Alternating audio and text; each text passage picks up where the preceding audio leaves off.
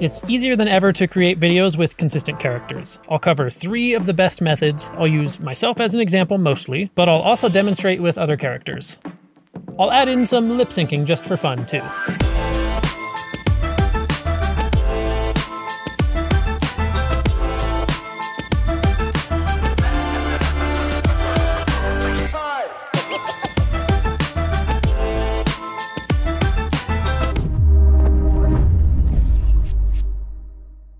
These first 2 methods will involve generating an image, then using image to video to animate them. The third method will create directly with text to video, so you can compare and decide which method will work best for your needs. They're all pretty easy. This first method is the easiest. It works just from a single image. I use this on Replicate. You log in with a GitHub account, and there's tons of amazing AI models you can use. To run them, you need to have a credit card on file, and it will charge based on usage instead of the monthly credits model most platforms use. This one, like most, is very cheap, and it can run 45 times for $1.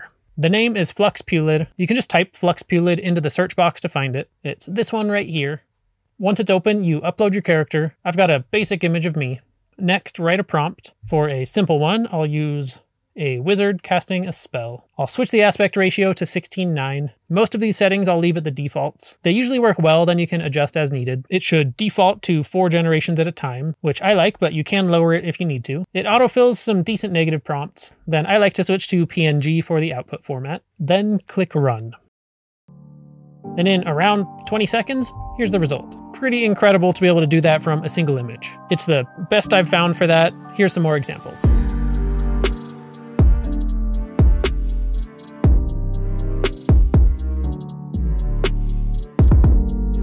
Now here's using a face other than my own. I can upload the character, then type in a prompt. The rest of the settings are still good, and run it. And I'll get to turning these into a video in a minute, but I want to show the other method of creating the images first. This one involves using multiple images to train a model. I will also use this on Replicate. Search for Ostris, O-S-T-R-I-S, then pick the one that says Flux Dev LoRA Trainer. First, write a name for where the model will be stored.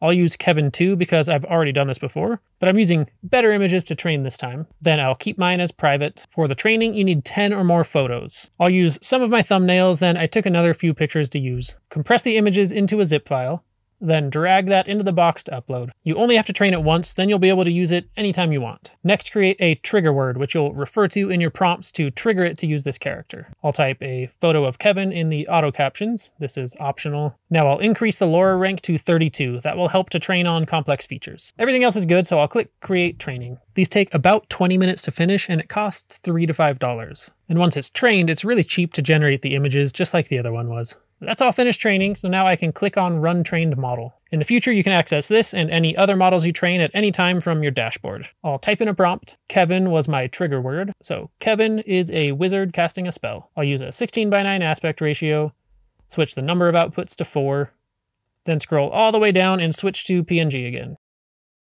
Then run. Generates really fast, and here are the results. The face is basically perfect. It's incredible how far this tech has come. It is just so easy to do this now, and here's some more examples.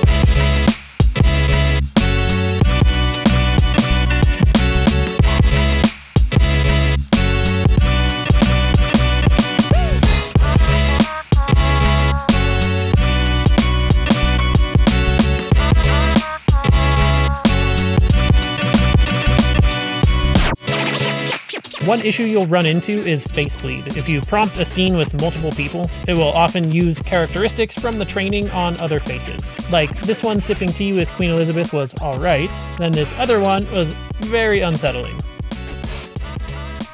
Most marketers are missing a massive opportunity with custom GPTs. So HubSpot created a free PDF covering how to create custom GPTs that 10x your marketing results. Instead of using basic prompts, this guide covers how to build custom GPTs that become powerful marketing assets. Basically a team of AI assistants for everything from social media content to ad copy to data-driven market research. GPTs are just generally an underutilized part of ChatGPT because they take a little time to figure out, but HubSpot covers every aspect of it step by step. It walks you through the basic setup, then customizing and personalizing the GPT's knowledge, training, testing, and refining. For all these steps, it includes tested templates and strategic frameworks to drive real results. Custom GPTs are a really valuable tool for marketing, so download the completely free PDF down in the description. And thank you to HubSpot for sponsoring this video. All right, now I want to show how to train that on a different character. So I'll try an alien. One way that works pretty easily in most image generators is to prompt for a character sheet. Here's a basic prompt to use, then modify. Then describe your character, clothing, and style. It might not be perfect every time, but with a couple tries, you should be able to get a good one. From there, crop that into different shots. So I'll crop out the 3 different angles, then do a close-up of the face from each angle. You could do some mid-range crops, or this has pretty symmetrical characteristics, so I can flip the canvas and use them as separate images. Pretty easy. Go through the same process, give it a name. I'll call it Blute. I don't know, it's a blue alien in a suit. Blute. Then take all those, zip the file, upload it, then trigger word, and auto caption, 32 for the LoRA rank, then create training. And I already did this, so I'm not going to train it again. I'll just go to my dashboard, click models, and open up the Blute model. Now I can prompt for that character. Blute is playing a guitar on stage.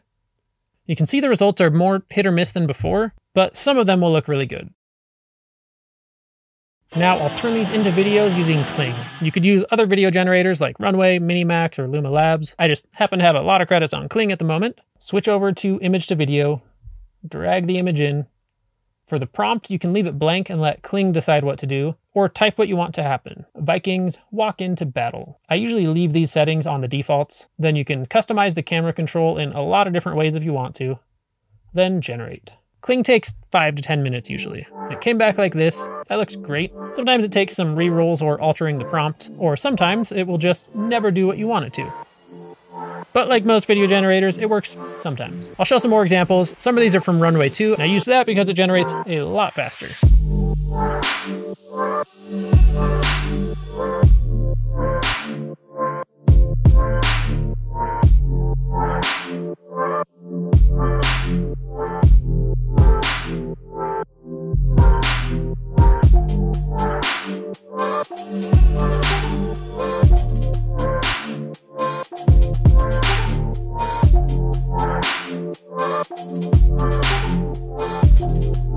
Now for the third method, this is the newest feature in Kling. You can train a model on videos of yourself. You'll see as I went through this, I discovered a few things not to do, so hopefully that will save you some time. You have to be on their Pro plan to use this feature right now. Currently, they do have some discounts running on that. I don't know if that will be the case when you may be watching this video though. And the feature is over here under AI Custom Model. It will have some terms about using these responsibly and not infringing on other people's rights. So only use content that you have the rights to. Click agree, then upload your first video. This first one, it asks for a close-up front view with a natural expression. Make sure you have good lighting. It's not blurry, no subtitles, just a good quality video. Upload that. And I probably didn't need to move my head from side to side like that, but it should work just fine. Then move on to the next step. Now you'll upload 10 to 30 additional videos of the same character, each 5 to 15 seconds. They should be doing different actions and using different expressions. Try to do this on the same day so the hair and other features are the same. Do some close, some medium, some full body. Wave your arms, dance, make different faces. I actually recorded a bunch of different stuff without really going through all this very carefully, but I'll upload it all. And it's analyzing the quality of each, so I'll let it run and come back. Now, it didn't accept 5 of the videos, which makes sense. I was trying to get some different actions, but it was too far away for most of them. In retrospect, it should have been pretty obvious that this one wasn't needed. But I recorded some more really quick, so I'll upload those. Total, that's 14 videos now. This should be plenty. You could max it out if you want. I'd recommend doing very similar videos to their examples rather than the method I took of just doing random stuff in different spots. But this should work just fine, so I'll go forward with it. It does use a lot of credits to train this, but you only have to do it once. So I'll submit, and it takes about 2 hours, so I'll come back when it's done. Another thing I discovered is it doesn't accept HDR videos, which are the default on iPhones. So if you're shooting on an iPhone, make sure to go to your settings and turn off HDR while you shoot these. Otherwise, you'll have to convert them all like I did. So the training is all done. Now, anytime I want to use that face reference, I can select it, then write a prompt as usual. I'll do, Kevin is casually walking away from an explosion.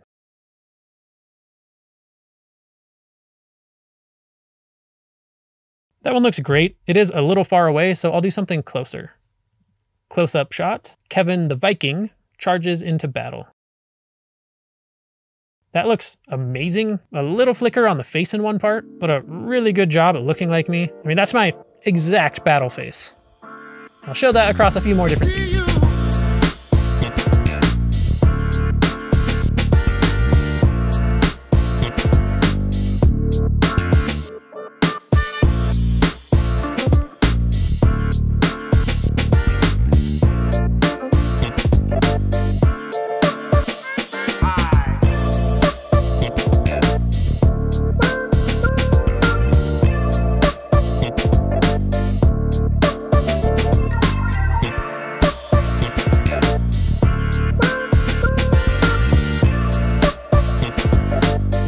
Another cool feature in Kling you can use with this is the lip syncing. It's built right in, just click lip sync, then you can do text to speech or upload your audio. After you drag it in, just click lip sync. That's all there is to it, and now this is me talking as a Viking. Those are the best ways I've found to create videos of yourself or other consistent characters. Hopefully that's helpful for you to decide which works best for what you're trying to create. If you want to make your AI videos more cinematic, I have a full course right here on YouTube. Watch that to make your videos more cinematic and lifelike. And make sure to check out Futurepedia.io to find the best AI tool for any use case, browse curated tutorials, stay up to date with AI innovations, and sign up for the free newsletter. Thank you so much for watching. I'll see you in the next one.